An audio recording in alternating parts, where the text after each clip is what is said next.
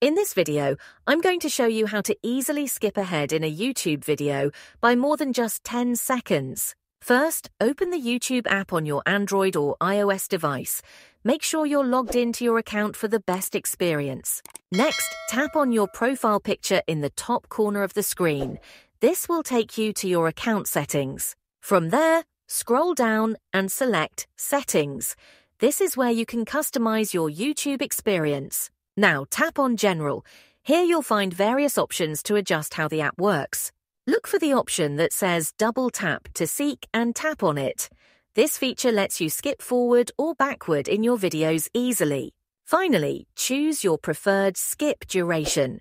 You can set it to 20 seconds, 30 seconds, or whatever suits you best. This way, you can quickly get to the parts of the video you want to see without having to scrub through the timeline. And that's it. You're all set to enjoy your videos without the hassle. If you found this video helpful, please give it a thumbs up and subscribe for more tips. Until next time, peace.